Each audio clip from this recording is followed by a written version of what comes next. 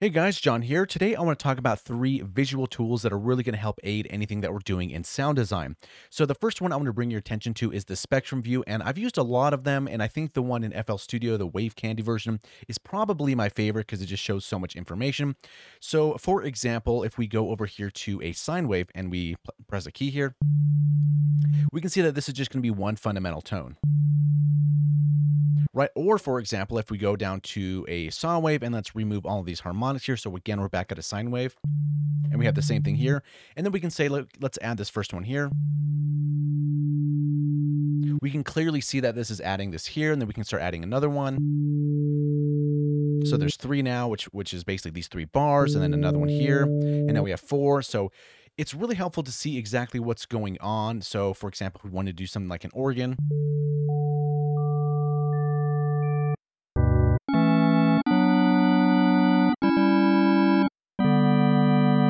So here we can actually see what's going on. And then, for example, we can even do something like adding a rotary sim on this guy. So we have kind of a quick organ there in that sense. So if we go back to an initialized preset, this is one of the first ones here. So this spectrum view right here, which is very helpful. Another one I sometimes have, but in Avenger, I have an oscilloscope right over here, basically, if I'm making changes. But you can have a live one here. And sometimes I'll turn this on like this. So I can kind of see what's going on with the waveform, which is kind of helpful. But again, I have this oscilloscope basically here in Avenger, so I don't really use this one as much if I'm using Avenger.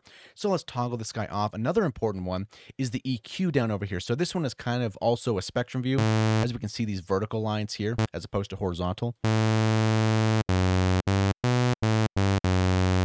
But also we see this kind of gray shadow here, and this is helpful if we're kind of doing filter modulation or something like that here. So for example, let's add some extra content here, some more unison, something like that. And as we do a filter sweep,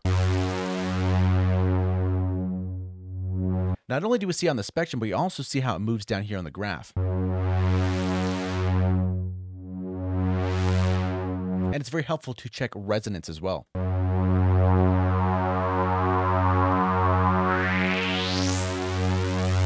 So we see it all here as well, and then here on the spectrum view, it's very obvious.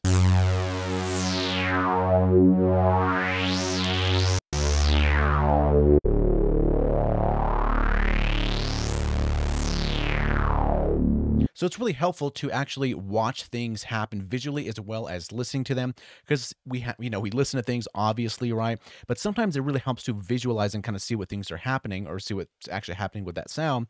And I say that because let's say there's songs out there or different patches that we want to make and we want to recreate the sound or maybe make it a little bit better or different or whatever it is.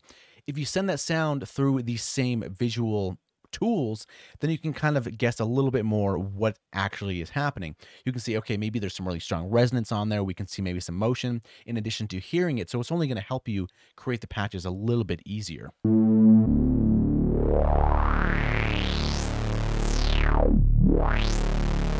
And another one which is really cool here, so especially in Avenger, these two vintage ones here. So if we select this vintage right here, let's give a lot of resonance to this guy.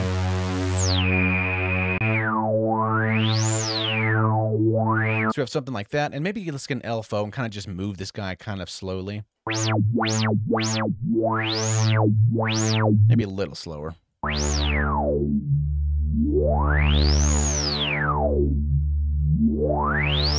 So we have this predictable pattern, this really brightness right here is going to be our resonance. Now we can really see what this mod is doing.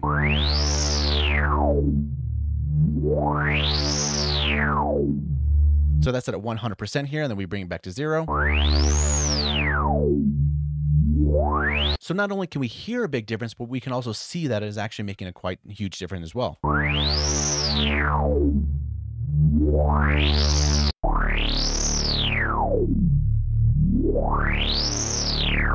And the cool part about the spectrum view is that we have a history here. So once we let go of a note here on our EQ, then it basically just goes away. But here we have the scrolling history right over here.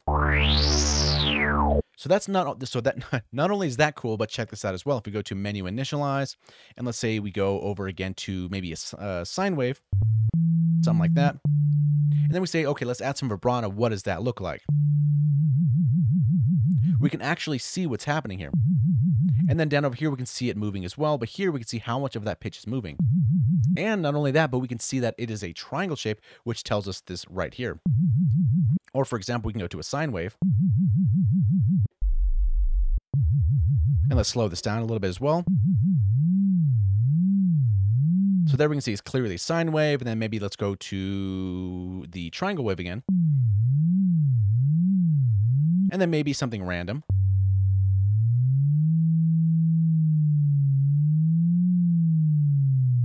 So this is super helpful to actually see what's going on right there.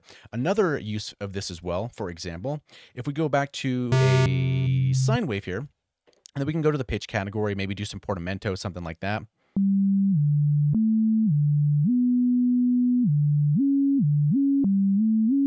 So we see how these notes are connected, and then we can also add some curve here and see what that's actually doing.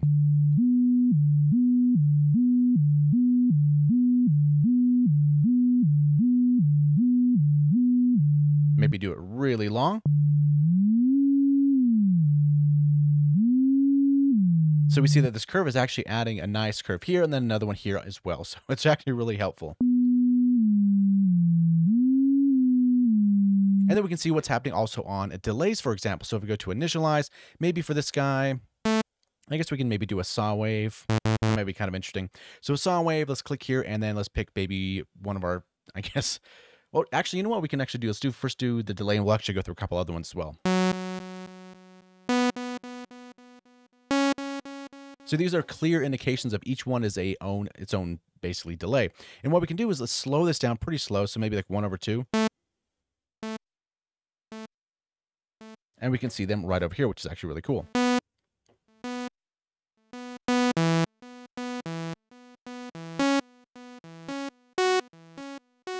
So it's super helpful. So again, let's go back to initialize preset, and then we might wonder, okay, what does it look like if we send maybe a phase or send a signal through a phaser or something like that?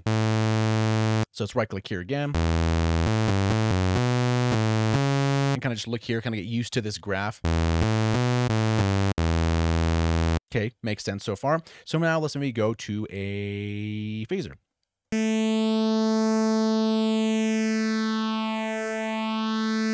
And let's turn it off. So we can clearly see what it's doing right over here. Okay, what happens if we increase the speed?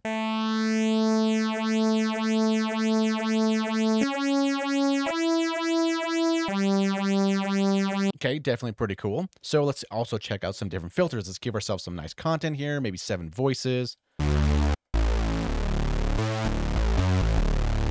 And we obviously know what a low pass does, right? But for example, let's say we go to maybe a band stop. Actually, maybe let's do the Nexus one.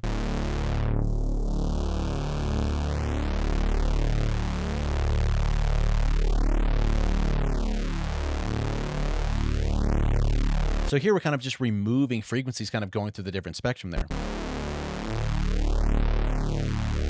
And again, let's have this LFO going on here, give it some depth, and then make this pretty slow. Maybe a little bit less depth, something like that here. And then now we can see, okay, what exactly is this resonance doing?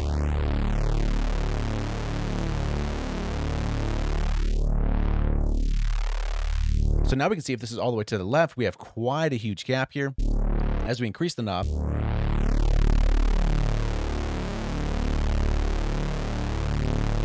we can barely see it and almost barely hear it as well.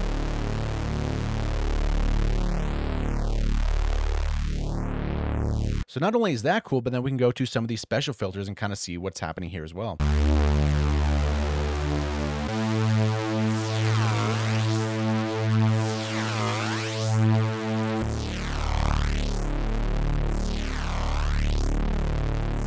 See what the ring is.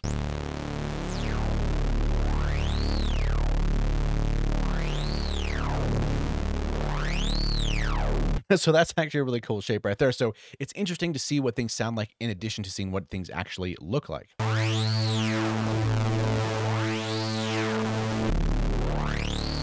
It's kind of a wild sound there. But yeah, that's something I wanted to kind of bring to your attention is whenever you're sound designing, maybe make some patches or practicing your instrument, definitely put some of these visual tools up because it's really going to help you in kind of seeing what's going on in addition to what it actually sounds like. So then if you hear something or find something out there, send it through this exact same thing that you practice with. And you might say, oh, okay, I recognize this pattern. I know what it's doing. So you know if there's a really bright resonance or there's something missing, you might think, okay, maybe that's a band stop. Maybe we really need to increase that resonance, things like that. So definitely use these tools. It's only going to help you. And yeah, that's pretty much about it for today. Thank you for watching, and we'll see you in the next video.